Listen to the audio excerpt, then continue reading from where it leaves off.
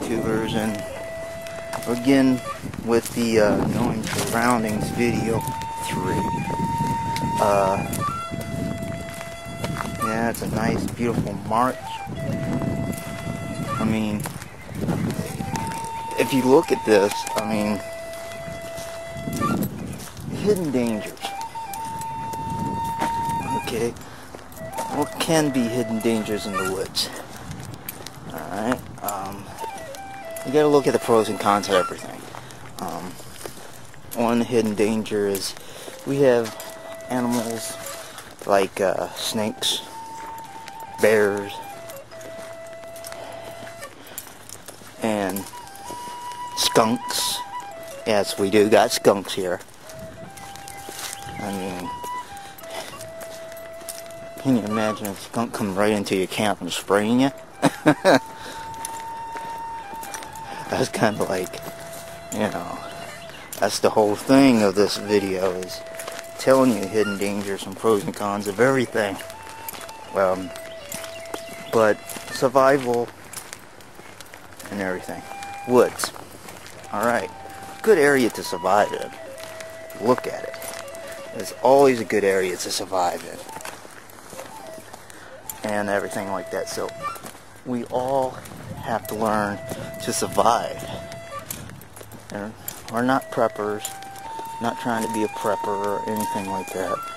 Who cares about prepping right now? You know, anything, numerous of anything could happen, and you have to bug out. It doesn't necessarily have to be a catastrophe or anything.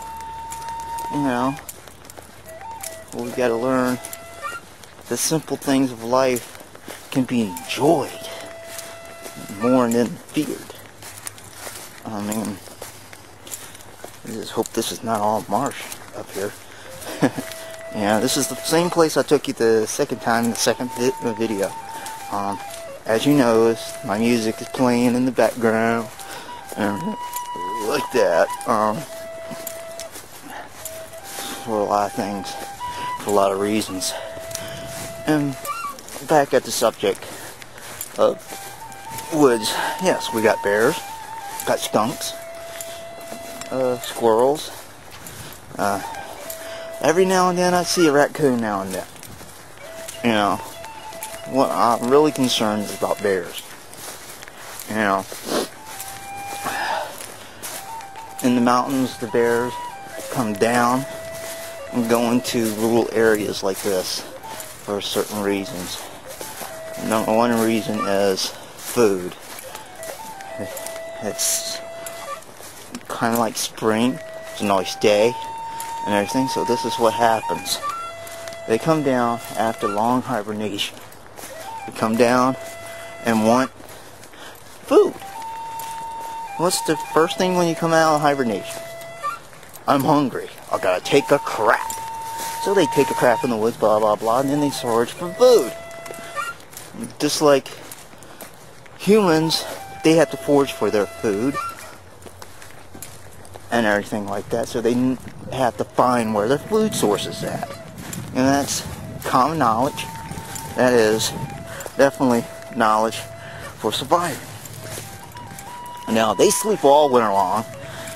You know, they sleep all winter long. They eat before winter comes. I mean, they eat. They eat things that the humans will not think of eating. You know? So here they are. They eat. They store that fatness for winter. And then they curl up in a nice felt ball and go to sleep. Yeah, I wish I could hibernate like that. I can bypass all winter, get into spring, right in the middle of spring when it's nice and warm, and have fun. You know, but humans can't do that. We are up and around and movable. We're not hibernators. We do not hibernate. I wish we could, but we do not.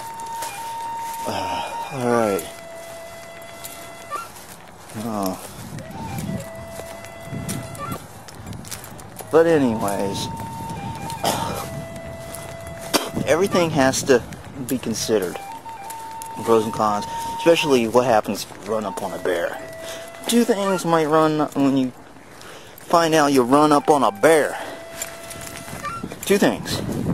He might just bypass you, or he might think you food, you know, or you come in his domain, you are challenging him, and bears do not like to be challenged. I know that for a fact. I've seen documentaries where bears were being challenged by other bears. It's a maw fest. They're after each other, pulling, biting, clawing. I mean, it's like hell. What kind, you know, hell, they're very territorial. I've seen bears fish. And they swoop, they stick their paw down in there, swoop out a fish, kick it up on the shore, then they eat it.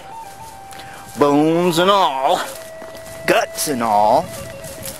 They don't do like a human would do. Degut a fish, take out all that nasty part, cut off the head.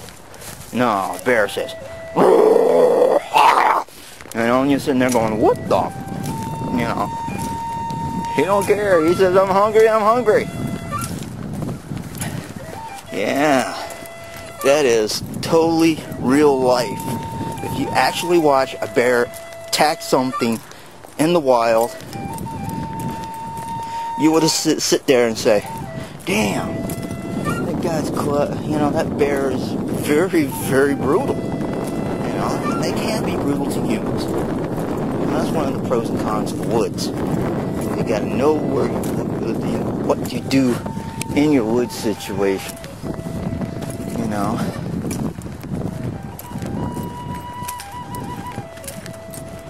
I'm trying to find an area that would be suitable for, you know, my training and everything. Oh shit. What's the smell? It does smell like swamp, but I think it smells like something else. Damn. I might have to rethink where I'm going during the winter. During the summer months, you gotta rethink all this. This way, let me find this area right here. Check this area out. See if it's not soupy or swampy. It was different looking last time I looked over here.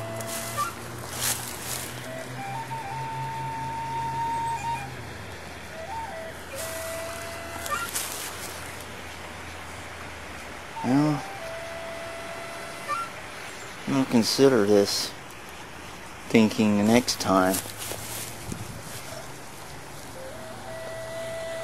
It looked better than this last time.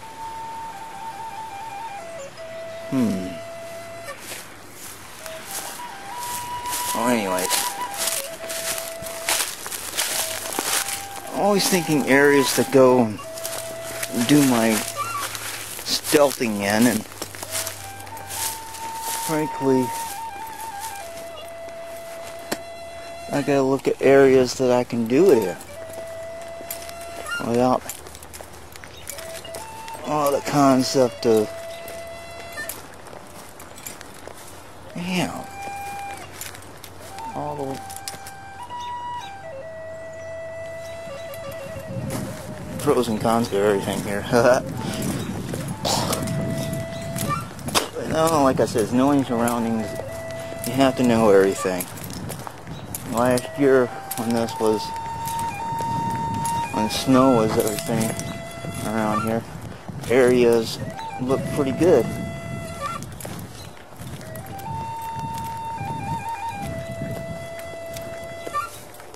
I thought this was flat land. It's not flat land. It's mostly swamp area too. I think I found an area.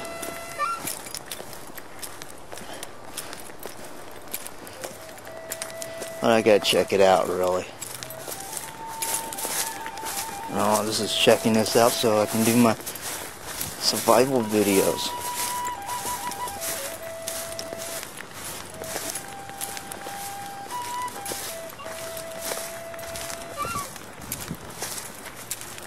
setting up camp and stuff like that.